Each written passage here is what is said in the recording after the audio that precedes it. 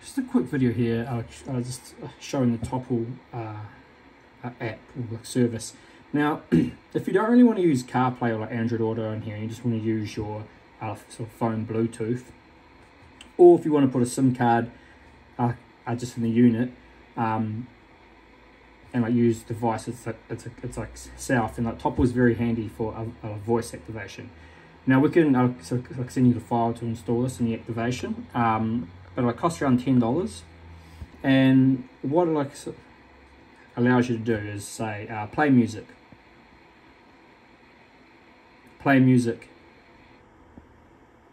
open YouTube. So you can see it can control like voice activation. You can see here's a few of its options here. You can also like hide this, so once you get used to it, you can actually sort of hide it. Now, like a lot of people are going to want to use it for let's just say for like Bluetooth. So if you have your phone hooked up like just on Bluetooth, so here's my phone there, you can sort of sync your contacts. So to do this, what you need to do is you need to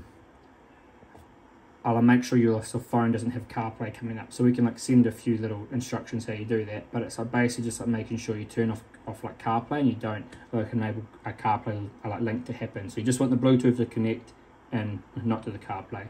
I'll show you that like in like a second, but it's like basically just under your Bluetooth and then like the settings on that device, and you can just turn CarPlay off.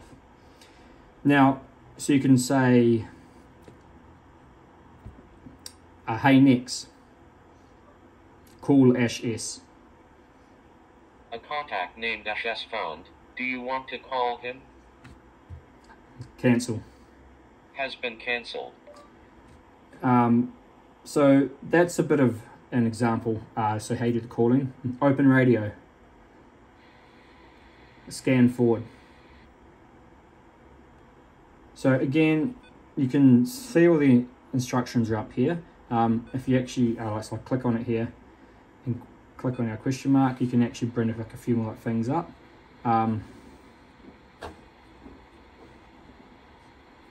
So like these will give you like what some of the commands are, and here you can choose default like navigation app, default like music app, and you can turn to hide these if you want. So once you sort of know the voice commands, you can just actually hide those, and you actually don't have to like see it. So open radio, scan forward. So there you have it. So if you don't want to use CarPlay or Android Auto, but you still want to have like voice commands, that's a great option for you. I guess this video is just giving you like an overview on it, and then if you need to install it, like contact us and we'll have an installation video as well.